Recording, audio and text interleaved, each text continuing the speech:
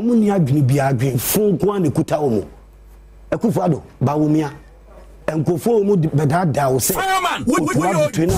trainer scout ni good coach na no ma cheda test waters wo baabi omu suru kura me hade omu ntimi fama na Ghana ni ba ni wajimi enen kasa bi na mo jimi pa wo kura wemu menemo ya tena TV so atena radio so ya fire na mo fi se bema ni ho na mo fi se akukuduro fo ni ekura wemu etie ntimi ntinsi abo ya tie si abonti oto no wo de ko wake up no ya anya de ni coaching ye yempe oto de wabon kra wabon number 1 kan Otuado no out cry at all. We need a foreign coach. White man. Simple. Baby, Jina na one year because say Otuado say Otuado I don't know. Only Mwabia de my blaster team. Me sram penny for no mama money now. Ye nya Otuado ni bi. Adai say Sankofa near Sankofa no asabe high near Sadia Koshe players anyway. Otuado bana oba Blackstar moyen Ghana menti ehunsi o say demonstration and first one o manti ye besan ye bi okreku na nkasa munu na eso oko say fam obi fufuro say Sankofa na net say the yatin teso to forma ye say de ketreme kofa eno so de ye chiwade ye wo afufuro so ho no a omo so ye nso omo hweye na say Otuado no lie just kebi no person mani be di keke akwa we ya wan for game mpo ntumi ye be blast na mo sande na eba akwa ya sa Otuado de no lie Otuado ejuma no me catch am plane say nye plane fa ntumi nye African terrain ono Dortmund oye ejuma African terrain ye what coach is omunim African terrain omunim African football anya coach ni pa na coach no but sometimes e bit say have a rain say onim terrain no ye wo coach is o ma bo be hu terrain no what as enti me masa o ma ka say me ujina o ma ka fa me bo ama me Otuado ntumi nye Otuado de momo fa ne mbabiom I mean aden Ghana for kra GFA for no omo so den papa o ye kan hwe omo mpese ye omo be fa na momo Otuado ntina ne baby Otuado de no way enye business as usual player business agency yenton players yenfa players through Blastars ni yenton omo a ye hu coaching we trainer scout me ba ya adwuma bi na me hu se me ba multimedia me hu se obia dodo na ampemasem omo mpese me ba omo se me nyade na oba me bitao na wa na wa kiti ana bra onye stronger what Ghana for actually so mumpel mami me phone lines mvisia Ghana for actually say we trainer scout wa coach World Cup na ye kono me ka say we trainer scout nyina na eni kwanse o coach Blastars na ebi se o coach e ma ye hui o ta say ye ma o chance ade na me ye sa ye ma o chance ni na fa ye ko e na ade ko du kata ye wie ye no so te o ta say bat mu nyina mu ni me ya mo pe enye beya o ti na me ka cho na say hwe professional fire na me fire no enye bayisema bayi pa baby a wokwa nipa mpe wasema na se nipa ne nta wachi no eni kwan se oyedai okọ but bayisemu nti ne oma wadwuma no ket no en waye no wo madwene se munsisi mu adwene no ye nton ye players nye marketing ye mfanye agency ekwan bia so would say oh forget them Ghana for they will talk. Let us do our job. We are in charge.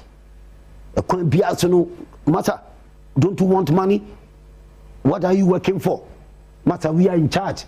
Yeah, autonomous. We are two abani ye. And say be the FIFA be almost forget it. 90% class will mumpa some crowd. So what? You be more protection. You kluma your macho for, you kluma your soldier for, you police for, you in a professional way. You more mukakra, you in a professional way. You more mukakra ede, you Sanete anasa nye sanete no akane saa oti na meka se ono to hwa o ye trainer scout ewo ayi Dortmund Germany to hwe trainer scout ni Sika ooo no hwe adwuma a oya even wako World Cup kula with Ghana still team bia ni wo so openo country bia ni wo so openo entimi am pejana ankosro as a World Cup coach. So that is still what's about sign contract. Ewo trainer scout. Journalist, unimwe senior journalist, and nkofo omu journalist. Omu nimwe so mu ya no mu bisa nkofo say, what do you think about Otuado? Now wangaza na wo chro sa ade na wo kan sa asem no. What do you also think about Otuado? Masa, ye nim ne see Otuado, ye kan asase no so a trainer scout. Omu si nim ne America. But woman di kan be twa antro say we Dortmund assistant coach.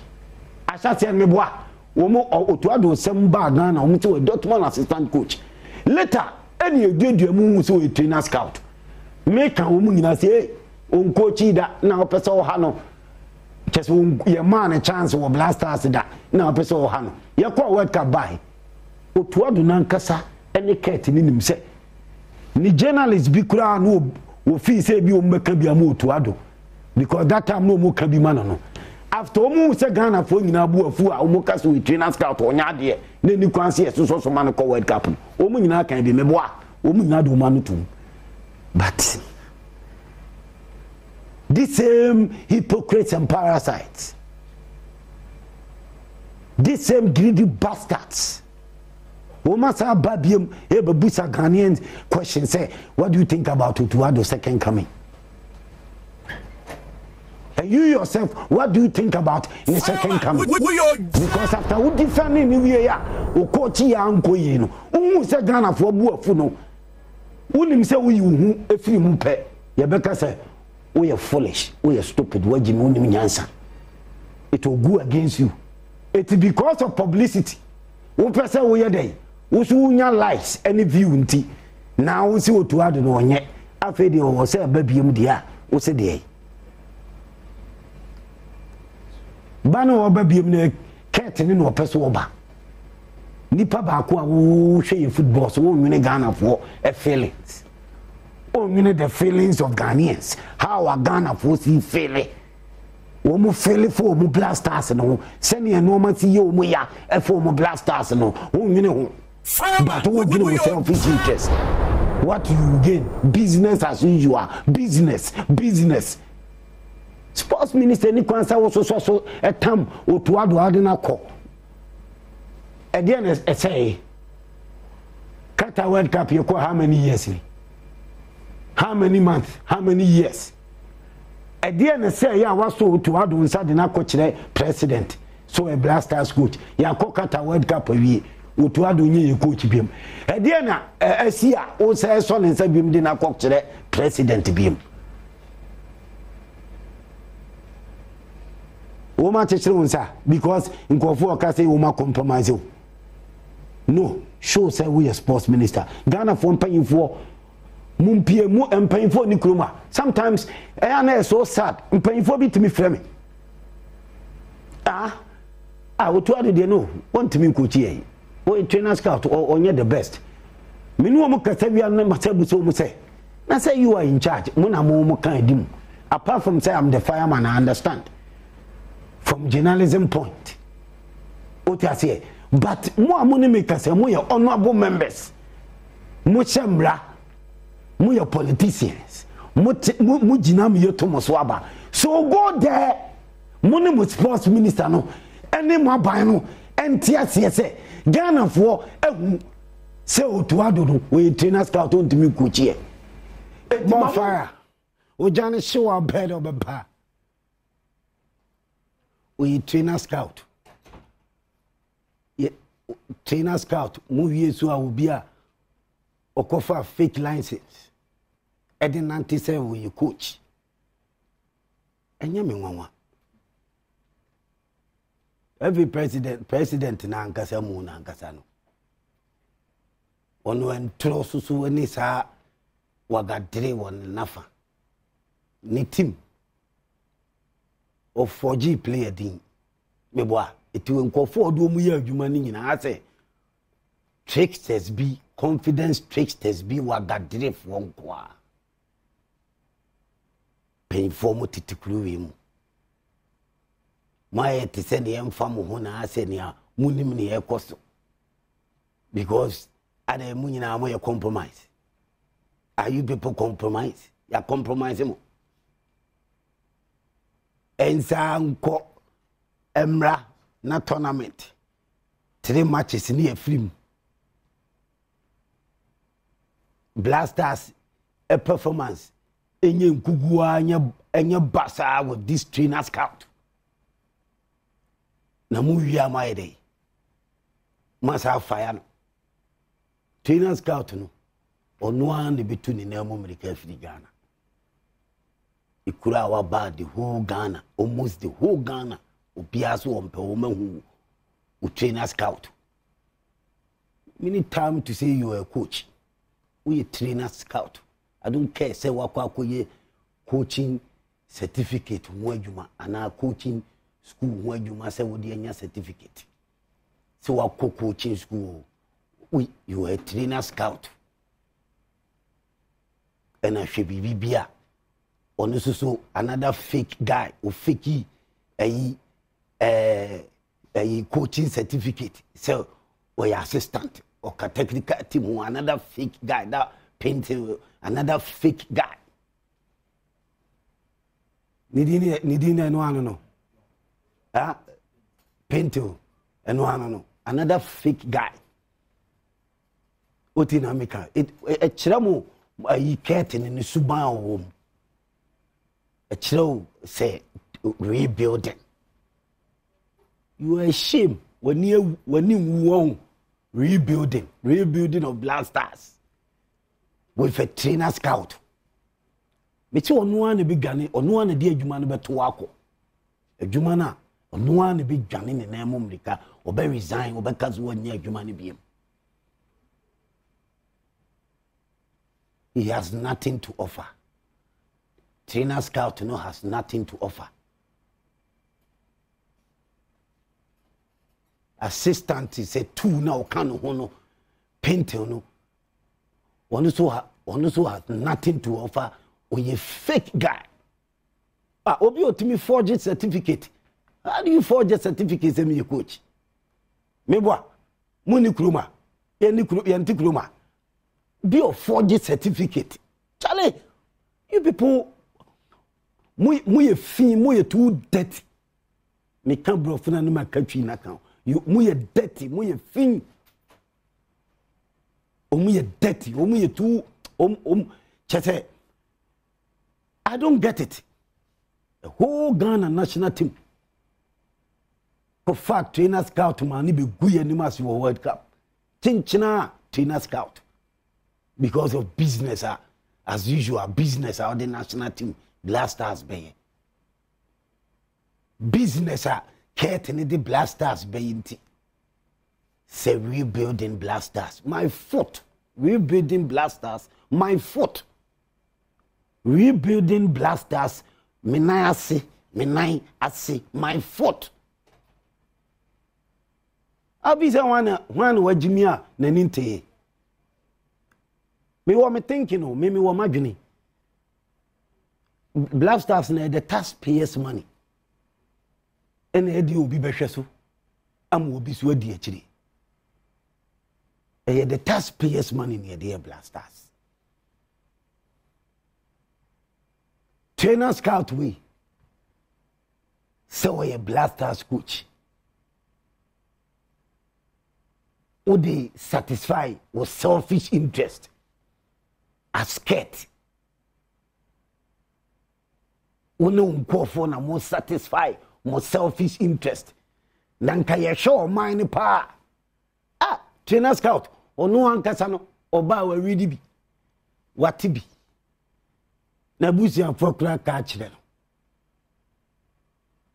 And on the record, obi anu town. Me I have nothing against you. Me di bi bia tiao. Just that we trainer scout and just get ready. wo kuro we mu the very scarce so mo de be ma no ya hu ni da so onye good coach we trainer scout tiska be na akota mama ni sika say ya and it's another point me boy just mo fa mani ko Ghana for so ket na for so akofa ni coach trainer scout because of blasters business obeya Mure musika na edi betua trainer scout nika. One is a fake John Painter no. That fake guy. Unibi as we say will be. And the woman force to accompany lines is being a dear man. Fantana Blasters bench as assistant to coach. And tell you any Tisika said the taxpayers' money saying I'm going to come as our coaches we are. Especially trainer scout. Trainer scout. Blasters coach na we trainer scout no. Sika say na mo dey come out our coach we. Ma ya hu ni da onye good me bo a onye good coach. Mutu muta onye good coach. We trainer scout. Eti mo mama dwene ko mo nhwe sika wo mo be propose si yemfa no. Mo hwe sika no. Mama didn't call. Now appointment. Ye trainer scout as Blasters coach is just to satisfy with selfish interest. And yet catting and go for and fire will burn you people in a professional way more fire. And any commentary position, Mabaho. I feel maybe Chiska, me network na ye, Juma. Network na ye. Sarah. Networking as Abba from last week, you know, Sika man che obia nko ka chire ne nko for say waba obi Chiska fireman obi Chiska no me Chiska fireman be Chiska obi Chiska no Sika ooo Sika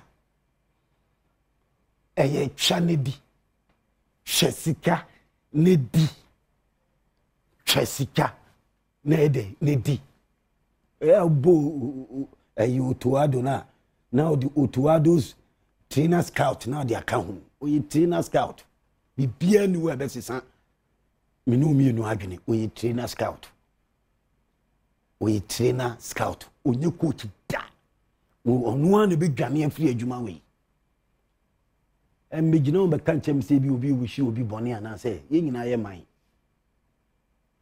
na professional request say movie say me Jimmy on obi sole a wono fi se chenchena na open no ye mo president na mo nko no peso chese o mu obi a o fu obi a no ope a no peso chele so obeye because on a president football onu kwa wetimi aka bi a chede no me na me de bia menye me na me menye ni o mu ade na ni so Ghana fo o mu Ghana fo mfa Ghana fo nye hwe because any say on a president of football association on wetimi aka wadwena chede no na me na obeka wadwena chede me wetimi aka wadwena chede no na me na obeka wadwena chede me. What do you mean? Obi antan obi awo ena obi am pese ni kuru be sei but ni am pese me ka kire wo ni straight ni am pese me ka kire mu straight and he say obi a onye coach o trainer scout do ono na be dwane ne na momunika Ghana fo nim no Ghana fo mpe no Ghana fo do na nim so onye coach we trainer scout de na be mu ma se wo ma dwane after World Cup Ghana do 99% in a castle when you coach phone, coach can coach our bone in all when you trainer scout into a new one. Afina, when we see a young one, no trainer scout, fireman, a can if he's a bois, and also a bois, but I think you with trainer scout. On one big gun in the name of Monica. Rebuilding Blasters, my foot. Bina no say wakofa squad biaba fully squad bia kotamaba players a yinkofo afa wo country and na Cote d'Ivoire ni na okopene de abobo Ghana midfield bibi sao you're training all right to dream in today you're training oh right to dream Cote d'Ivoire ni no mo for so e dey na ba be bo midfield chete Ghana kakraka we nyina no ye ni midfielders otina mekan ebesi ne wo ket ene wo nkofo a musi munim bo mu ene wo journalist fo na wo musu wo munim bo mu no o mu be kan kire Ghana fo se sa squad ya wo mu kan wasemi goalkeeper na fe no wala koto no owo Scotland munko bisa se wada one match kula so wada 3 matches a me nye fire for fire bi since wokoye since as our goalkeeper no kopie mu of Scotland ni team Hebs was a one for no se goalkeeper na timi ada 3 matches 3 solid matches among mokura me to me ja fire for fire what in got a whole season na shall see a whole season omo FA Cup matches boy omo ball other league matches omo me boy o de ko sa team o ko Hebs we say won e wo Scotland why na dey wala ko to no Blasters omo de ko share akwa na omo pam no olele omo boy ket na oti ket na force and what that's what the goalkeeper wala court no Blasters goalkeeper season ni nyina 3 matches kura onya bi nai u trainer scout afre no say multi trainer scout the squad ni o the be rebuilding me boa one anya every president ni na e chiro good luck rebuilding me boa one a fast squad no one a free players no rebuilding na o kan one if muntie tie nyansasam fire tie ni em fire kwa me si se si a oni me ka say gugu utimi gugu na unya 3 matches a wala court na da fama test ye se si a Sergio ye di number beto sisi a ye be ja fire na ye sisi a ana me boa usuru a woni Sergio me se wonya dai usura wuni onhwe ya wonya dai onko ho meminye kontopofo no bi wo mo onhwe ya wo se mahwe memini tata me bi me se Joseph wala court cat ene de ne Blasters won bedago ni team kura no the whole of the season was Scotland 3 matches kura wonya bi na wada 3 matches amon kam jai 5 for 5 na yesisi e awie ya me jai memo ma to aso foforo mi busamo eti se musi makofa trainer scout se wo be rebuild the Blasters no ni na this squad ne ba ya trainer scout we o mu nyina wo de hwe mi yi fata oda da frima onu kwa de goalkeeper onu say also okofa goalkeeper papa ne ba abalo amo also okofa abalo so opes we goalkeeper trainer wada go papa fata oda da mi na mi katira kwesi apia say ne form onfa no no na Blasters fata odada onu wanga se wonim me pesa me na I'm just saying something say because me nim so a good goalkeeper me boa fata odada ba Blasters obi kasa o Ghana ko no da go ne form wo ho but no mo mfre no ana me dia kwasi apia tena se 1-1 ana me se wo be win tournament dia agi se odi good goalkeeper ne ko tournament dia countries ni teams ni nyina wo matumi agi cup nyina no aji se wonya good goalkeeper okura obokotoko aji se wonya good goalkeeper ansana munim bossa de kura aye ya mamo meboa ene ode fata odada eko African Cup AFCON no oti ase ene kwam tena South Africa meboa god eti fata odada ni we good goalkeeper as to so a good goalkeeper trainer and also timi hu goalkeepers na wala court there say ena mo se mo sha say rebuilding party ya enim guase cat oh manim na guase munyina manim guase muni mu trainer scout no why because mo squad kura mo dia ba ne kire se mo ye kala bule mo nka ne kore meboa eya fa squad ne to wo mo squad kura mo dia ba otati kire se mo ye kala bule mo nka ne kore goalkeeper the whole of a season from January to December goalkeeper no matches e was Scotland nyina na 3 matches kura wonya bi nai or na 3 matches say FA Cup o say league matches o hey na wo wasasa say bia anya FA Cup kura de nka obenya biada ana meboa ah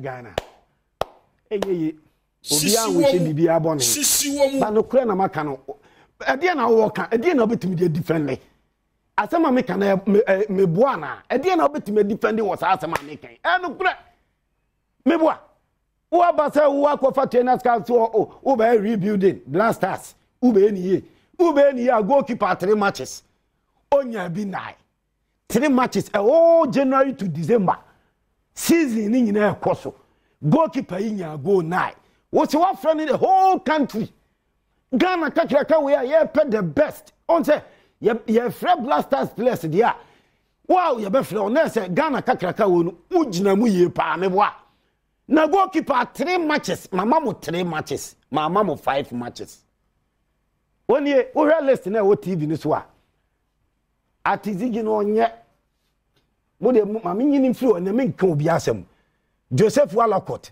wakofa Freddy Kasari na nka maedi Freddy Kasari ne ye hwan kotoko goalkeeper na meboa Freddy Kasari ne ye kotoko goalkeeper na mboa wakofa Freddy Kasari na nka maedi oti ase Freddy Kasari ni nim goal da chen wo mu nyina onim da kotoko goalkeeper no si ye hye no si ye nche no onya bi da Walcott no onya bi na mu nyini film muntimi fanya balance equation bi amoboa 3 matches kura goalkeeper onya bi nai eti wakofa kotoko goalkeeper ni yakase o enya hwe yafa ne saa onu onim goda ntimi fa ne saa sei onim goda chan ayi Lawrence Atizigi ani Joseph Walcott no Atizigi na brochire keke no Walcott wa brochire onya bi na Atizigi no ekuro no wo so no ball no emu nya den ti obenya biada wo kura aso a ba bia wo Scotland ball ba ni mu odin Rangers we ani ayi fo na ya de Celtic wo hips team we ade na goalkeeper fa no masha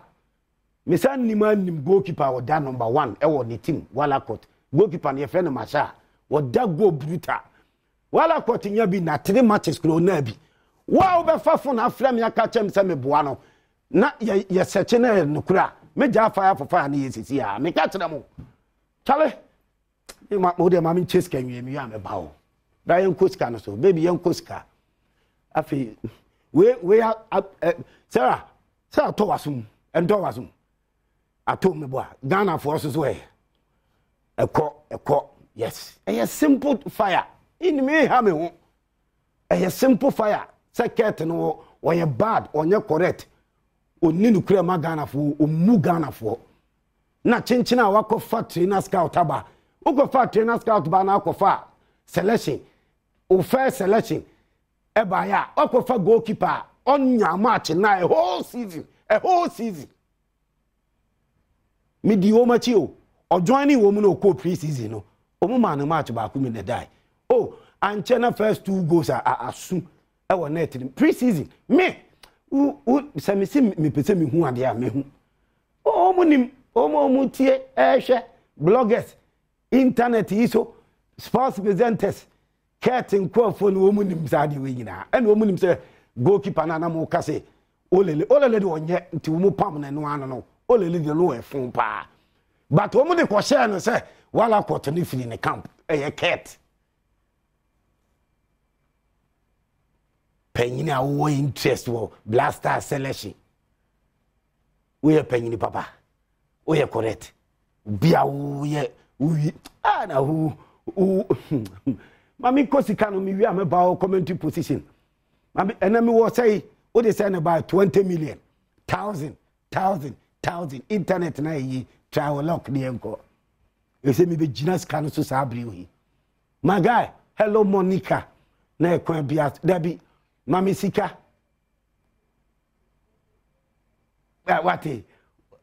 what say we are tired of them so mu fi say Otuado trainer scout no ene e coach ma blasters a mo de mo mfa but we are tired of you people but we still keep you people on your toes kukuru ni jaya kekere ni so bede Fireman, we your I am the fireman. I fear no evil. I fear no evil. Ne cry about coupe.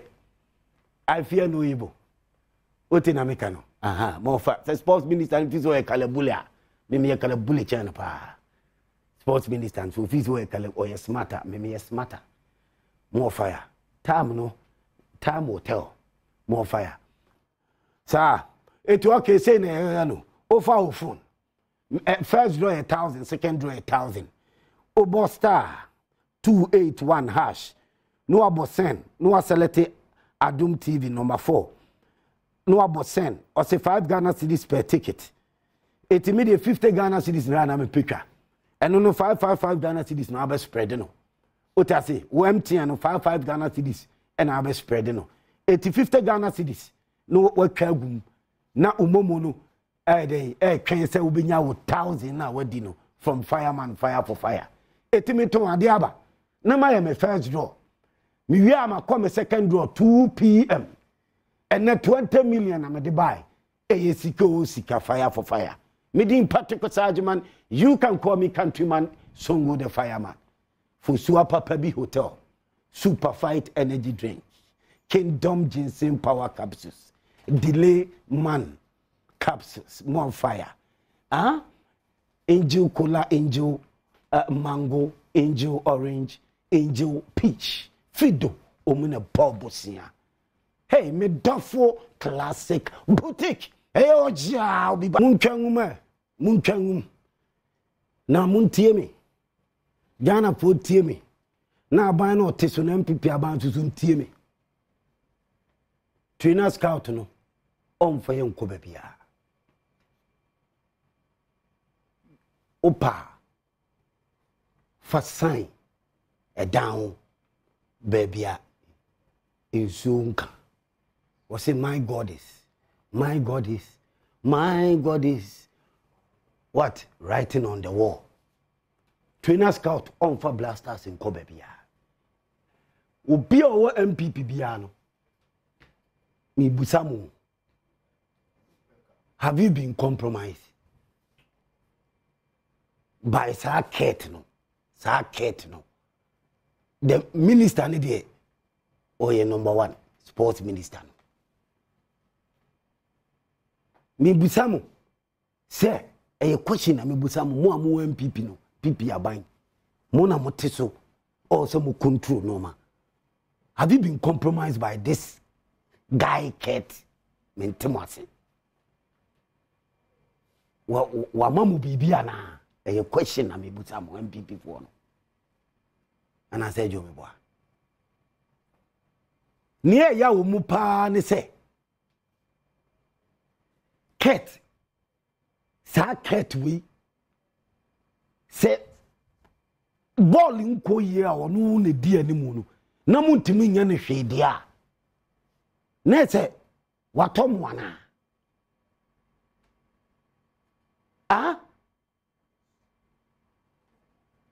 Parliament Select Committee of Sports. Ket mi busamo watom wana. Sebi ya sembusa wodi sika tom wana. Mi busamo. Muntimi nkasa. Muntimi nyane hwe. Because trainer scout no Ghana for do na ampe. But wa force edi trainer scout abe coach ama blasters. Ena munyina mo yidi. Tina mu busamo say wa compromise mwana, wa tom mwana, wa diskama mwana, wa diskada da mwana. Muntimi nye ketifi. Keti ni nimse, no matter what, wa no ye football president no pe. Ghana for be kan de kura, bibia no abeto no. Enitina, omwade, omu Ghana for Odinsem, Hununisem, fin, editor or ye blasters near football. Some people are buying and sacrificing the feelings of Ghanaians for the gains. Say, be a omu free cat and all the are. And in your basic. se MPP aban se bia mu nya bibi free ket wo o peske bia mamu dia sa be break 8 ni dia abeto abadia editi na kwa ni say football mu ntimi kan hwe dia ene mo boa menti ase se sa de tie pa dia eye so nonsense say aban MPP aban ti so na ye football say na president no obi anu say ni interest in kwan wo hwe won hwe o man interest no mu ntimi kan hwe o de shut odi stupid appointment away professional odi stupid appointment away say trainer scout asa ko fo bia only coaching license papa bia coachi o mu mienu nyina coachi papa bia o ma point o mu nyina experience be no mo from the trainer scout to a pinto no what did fake a license baby me ba what did fake license some years ago and then I'm tam no a license be the amount is one for me to blasters bench